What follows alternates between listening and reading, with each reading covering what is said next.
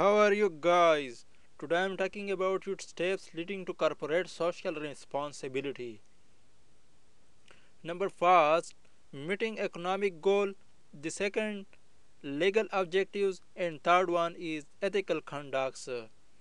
Now, RGBK role suggested the following steps which leads to corporate social responsibility in the scheme of business ethics.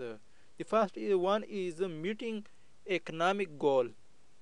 Corporation to survive in the market must earn reasonable profit and thus increase the wealth of shareholders, thus achieving economic goal means profitability. Enable corporations to grow and survive in the long run. Once these economic goals are met, the corporation will be in a position to indulge itself in social welfare activities. The second one is legal objectives. Corporations are required to follow the rules, regulation, and laws of the country in which it operates.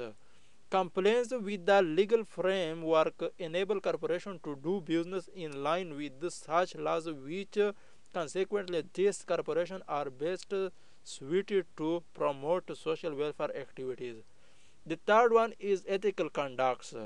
Ethical conducts.